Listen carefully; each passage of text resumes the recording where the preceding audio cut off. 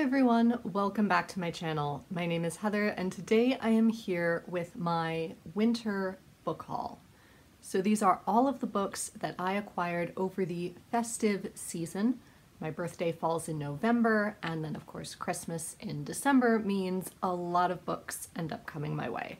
To start off, I went to see Marissa from Blatantly Bookish yesterday and we exchanged gifts.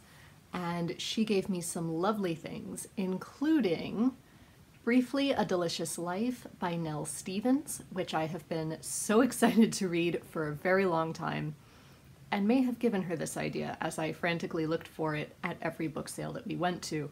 This is the story of when Georges Sand and Chopin lived at the Alhambra together, but it's told from the perspective of Blanca, who is the ghost of a young nun who is now haunting the Alhambra. And she also starts to fall in love with Georges Sand.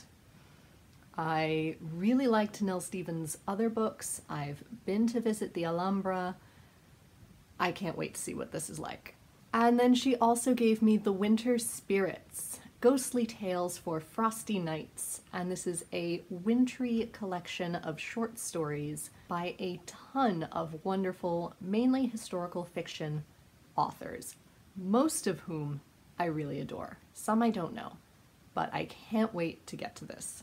Then in other birthday-related gifts, my wonderful friend Amanda bought me Jane Austen's Wardrobe by Hilary Davidson, and this is exactly what it sounds like. Hilary Davidson is a historical fashionista, historical costumer, and she has investigated various period pieces to see the sorts of things that would have been in Austen's wardrobe or on her radar.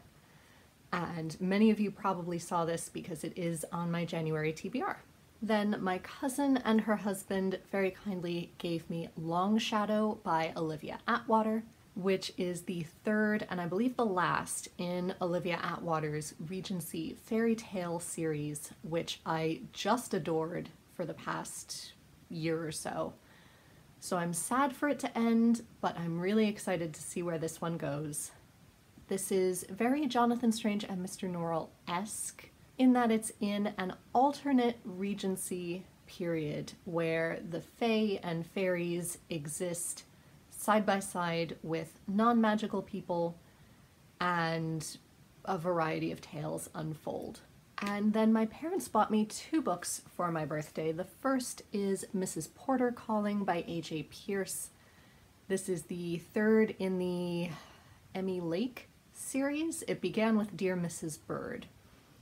So I can't tell you too much about this, but it is about women and journalism and romance and friendship all set in London during World War II.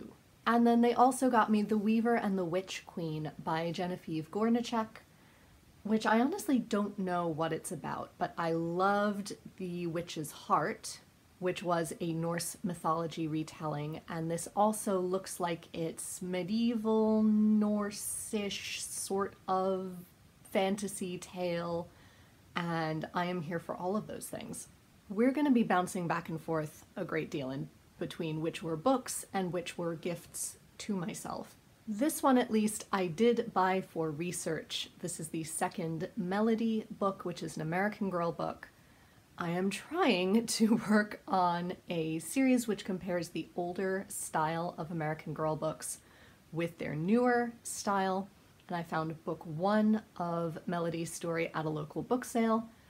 So eventually I went to American Girl and bought book two so I could have the full story to do my comparison. The newer versions only come in 2 books rather than 6.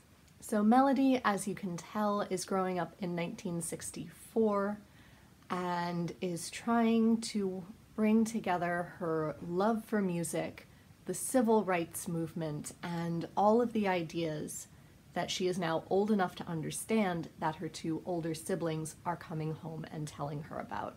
Then, as you also will have seen, I read Miss Bunkle's book in December and loved and adored it, and wanted to read more, and also saw that these editions are getting harder and harder to find. So I went ahead and bought 6 or 7 D.E. Stevenson novels in that edition, so I'd have them for the future. Miss Bunkle Married, you've already seen. I'm currently reading that this month. I also bought in that same series The Two Mrs. Abbotts, and possibly The Four Graces is a follow-up to the Miss Bunkle series. And then just 4 other D.E. Stevenson novels, which are The Young Clementina, The Baker's Daughter, Listening Valley, and Celia's House. These are all stories that are light and fun, sometimes romantic, sometimes about finding yourself, sometimes a combination of the two, that take place in small villages in either England or Scotland in between World War I and World War II. Barnes & Noble also had their after Christmas sale, and this book was an absolute steal. So I picked up The Square of Sevens by Laura Shepard Robinson. I loved her other 2 books. I especially loved the latest one. Blood and Sugar was pretty good. So I honestly don't even know how this one ties into those other 2 books. I think it would be 18th century mystery, social justice sort of thing, but don't quote me on that. I actually don't know. I want to go into it kind of blind. Then I also bought 3 other books from Blackwell's that I knew I was going to have trouble finding here in the US. The first is Not the Type by Camilla Thurlow. The subtitle is Finding Your Place in the Real World. And this is about Camilla Thurlow, there she is, who in everything she did didn't seem the type to do it. I, like most people, saw her on Love Island a few years ago, where she just did not fit the typical type of someone to be on Love Island. She actually read books. She was very quiet, very introverted. I honestly really liked her and thought we could be really good friends. So she didn't seem the type to go on Love Island. Yet she finished second. She did find someone who seemed to be a really good fit for her. They could both discuss, philosophy and things that you don't see happening on Love Island very often. But then, of course, came the inevitable question, so what do you do for a living? And she was, or had just finished, being in the bomb disposal unit for the military, which she also did not seem the type to have done. So this is her writing about all of those very surprising life choices that she made and the lessons that she has drawn from that and the lessons that she thinks that we can take from it as well. Then I also picked up A Power Unbound by Freya Marske, which is the last in this particular series of hers. I have been reading this series through all of this year and really, really loved it. And it takes place in an alternate Edwardian England and US. They do go to New York in book 2, where magic exists and some people do know about it. There's a whole government department dedicated to looking after it, controlling things.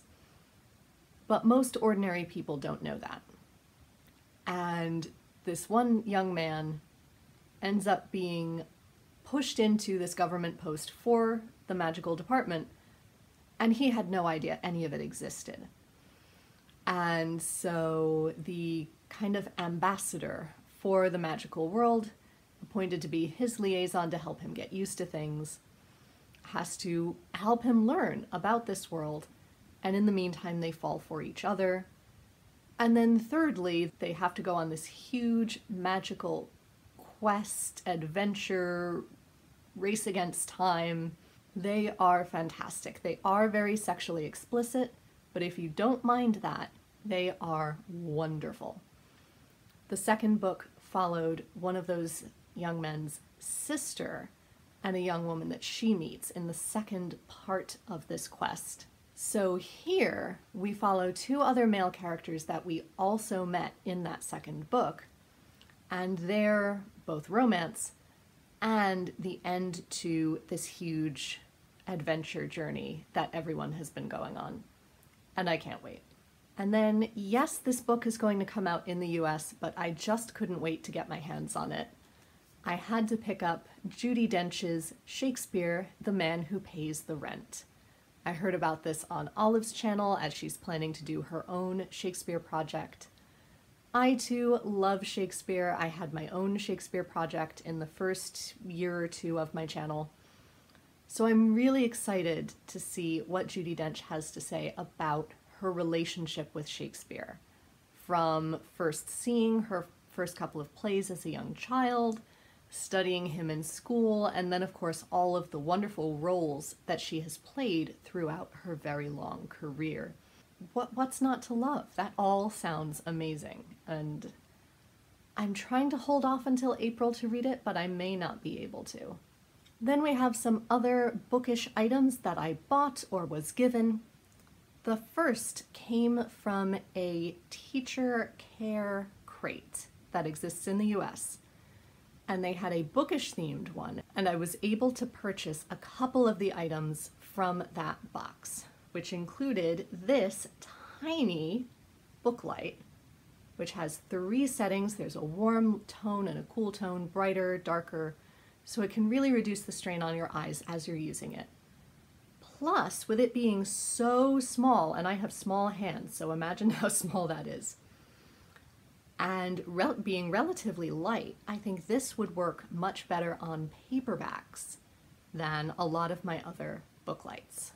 Then along with it, we had this leather bookmark that says "Bookmarks are for quitters," which looks very hard wearing and can't go wrong with that. And then this little gadget, which is, I think, to help you hold open the pages of a book. So you would put your thumb into the hole like so, and then that point would go into the crease of the book, and you could hold it open one-handed. So I've never had one of these before, but I'm intrigued to try it, especially with stiffer UK hardbacks. I feel like with US hardbacks that isn't so much of an issue, but it could really be useful with UK paperbacks. And if I didn't say paperbacks through that whole sentence, I should have. Then I also got a variety of bookmarks, one from the Regency Marketplace December crate, which looks adorable, and then 2 from Amanda as part of my Christmas present. First, there's this beautiful feather with a pendant with a butterfly and these little purple beads and a little flower. Purple is my favorite color, so that is lovely. And then these delightful bookmarks, which would be very good for travel, with just a variety of flower patterns on them. Then for Christmas, my parents got me another variety of books as well. The first is Regency Slang Revealed by Louise Allen, which is nonfiction. It does exactly what it says and looks at slang that would have been used by the lower classes, the criminal underbelly of the Regency world, and gives you some definitions, some background as to what they all mean and how these work. Also, in a Jane Austen theme, they bought me Jane and the Final Mystery by Stephanie Barron. I reviewed this back in July, which conveniently was Jane Austen July, as I was given a digital proof copy, but I'm really glad to have a physical copy as well because I have been reading this series since I was 14 or 15 years old, possibly younger, which is over half my life at this point, and I'm really sad to see it end, but I'm so pleased to now have the complete set of these novels. If you're unfamiliar, this is a series that features Jane Austen as a detective and takes from her real life in terms of where she was, who she was visiting, and everywhere that she goes, some sort of mystery happens. And being as observant and astute and discreet as she was, she makes a wonderful detective.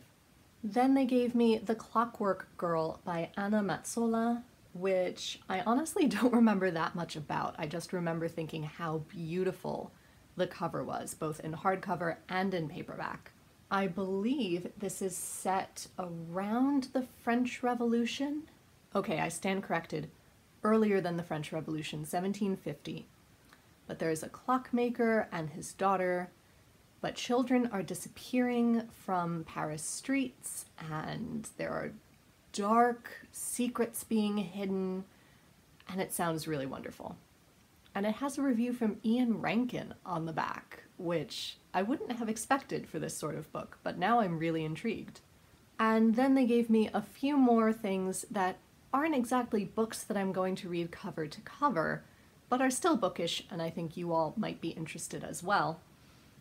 The first are 2 sets of books from a series called Brain Games. We have Jane Austen word searches and more Jane Austen word searches and other puzzles, which are really delightful. I love the New York Times Brain Games. I love those sorts of things, so I'm really excited to get to these at some point. They also gave me this, which is Stitch Poldark, which is 6 cross-stitch patterns for incredibly complex counted cross stitches of various scenes from the Poldark television show, which I just adore. It was beautifully shot, and these cross stitches are beautifully designed. And they give you everything you need. They tell you how large a fabric you're going to need, how big it's going to end up being. They break down the chart for you in small sections. I think this is the one I would honestly do. I love Demelza, and these colors would go with the paint here in my bedroom really quite well. And then in the chart, they also break down exactly what color thread you would need for each of these. I currently have 2 unfinished cross-stitch projects as well as my ongoing crochet project. I don't know when I'm going to get to these, but I'm thrilled to have it for whenever I feel like challenging myself. And finally, given how stressed I've been, my mother thought perhaps I would enjoy the Outlander coloring book. I have to say, these coloring books are so detailed that they often kind of stress me out a little bit.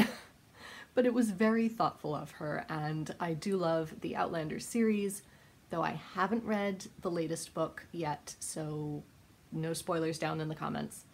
And then finally, I went into New York twice during November and December and found a couple books. First of all, I went to the opera with my friend Veronica in December, and we discovered that Shakespeare and Company has a branch in New York City that's 3 to 5 blocks north of Lincoln Center and the Met. So of course we had to go. And their bargain section, their sale section, was really good. So I picked up first Island Queen by Vanessa Riley.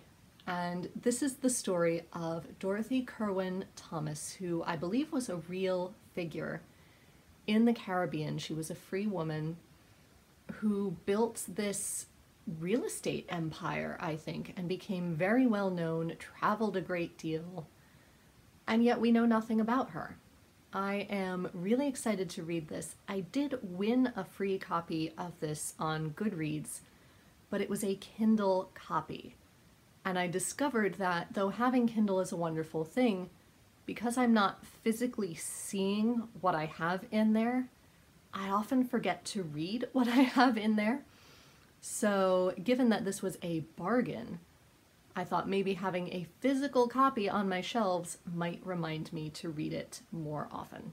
Then they also had The Golden Wolf by Linnea Hartsuker, which is the 3rd in the Half-Drowned King series, and the Half-Drowned King is on my January TBR. So this is a Norse Viking sort of tale, and given that this was also such a bargain, I had to pick it up. I am now actively on the lookout for book 2, although my library does have it digitally if I need it.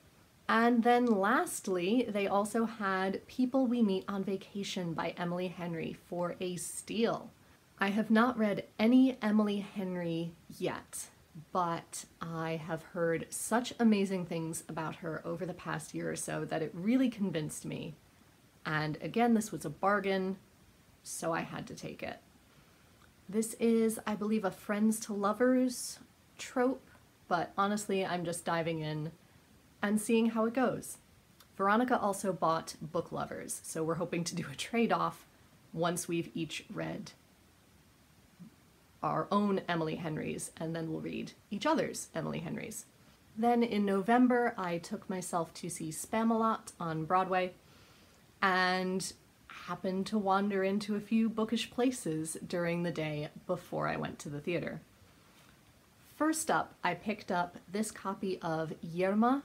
Yerma is a play originally by Federico Garcia Lorca, and I do have the original Spanish version already.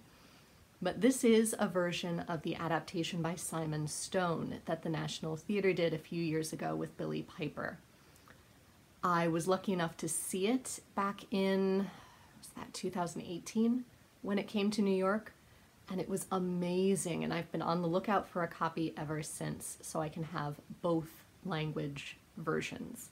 Then I also stepped into the New York Public Library to kill some time, and while I was there I picked up this Macmillan Collector's Edition of The Adventures of Arsène Lupin, Gentleman Thief by Maurice Leblanc. I've been meaning to read these for ages. I started the show Lupin on Netflix last year. Really liked it. I just haven't finished season 1 yet. So I hoped by having the original stories here might spur me on to actually keep going with it. And then finally, the last book. After I took myself to have all my final vaccines for the year done, I took myself to the Friends of the Library bookstore across the street afterwards as a treat to myself. And I found The Scottish Chiefs by Jane Porter. Now, I read Sister Novelists by Devaney Loeser last year with Megan of Megan the Story Girl, which was a biography of Jane and her sister Anna Maria, who were both very famous novelists during the Georgian and Regency eras, but have kind of been forgotten about nowadays. So I was thrilled to discover one of Jane's novels for $2 in the bargain basement of the library. This is, I believe, her romantic reimagining of the story of either William Wallace or William the Bruce. Aha! It is the tale of both Sir William Wallace and Robert the Bruce. So I wasn't entirely wrong here. I grew up on songs about both of those Scottish heroes, and having read a biography of Jane and her sister, I'm really intrigued to actually read some of her work. And believe it or not, I'm not quite done, because I also picked up at a local indie bookstore 4 more classics that I need to tell you all about. They are still down in the basement, but I will have pictures of them over here. I first picked up a collection of 3 Wilkie Collins short stories or novellas, one of which is Miss or Mrs., and then there are 2 more as well whose titles I can't remember at the moment. And I felt like I had heard interesting things about them at the time. I have a love-hate relationship with Wilkie Collins, but I'm intrigued to see where these stories go. I also found a copy of The Semi-Attached Couple and the Semi-Detached House. I always mix up that title, which I have heard fantastic things about by so many Victober participants over the years. So I'm really intrigued to get to that one as well. It's compared to Jane Austen, so I'm here for it. I then also found a copy of The Trumpet Major by Thomas Hardy, which is one of the few Hardys that I haven't read yet. So I'm thrilled to have it. I think it takes place during the Regency, And I just discovered that one of the main characters is called Festus, which always makes me giggle. And then finally, I found a copy of the anonymous play Arden of Faversham, which just sounds wild. I feel like it's an older play. I feel like it's kind of Elizabethan, Jacobean, somewhere in that general time period, and that it explores greed and sexuality and all of the dark side of human nature. And I just had to check it out. I had to bring it home with me. I can't remember if it's directly related to Shakespeare, but it definitely is in my head, so I am very intrigued. So thank you all for sitting with me through this incredibly long book haul. If you made it all the way to the end, even if you didn't make it all the way to the end, please leave me a comment with which of these books you are most excited to see me read this year, or if you have any compliments about any of the books that I picked up. Please don't tell me if you didn't love a book just yet. After I've read it, then go ahead and tell me, and we can discuss our thoughts. Let me know if you picked up any amazing books that you think I might also be interested in. Let me know if you have questions, if you want to give these books as gifts to someone you love. I am here for any and all bookish conversation, and until next time, be safe, be well, and happy reading. Bye everyone.